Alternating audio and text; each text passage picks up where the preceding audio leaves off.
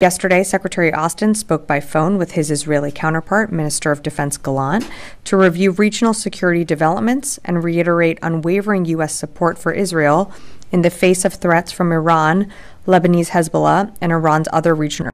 First and foremost, the U.S. was not involved in any way, so I don't have anything to add on these particular separate incidences that we've seen.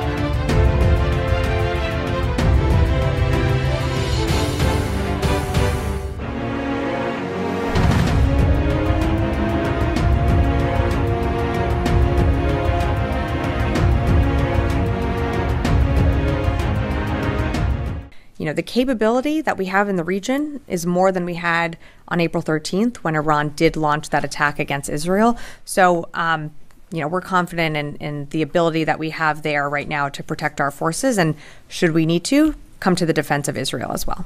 Any attack that is going to escalate tensions in the region is not going to be helpful to de-escalating any tensions, or to, ultimately what we want to see is a ceasefire deal come through. We want to see hostages come home. We want to see, the war that's happening in Gaza come to a close.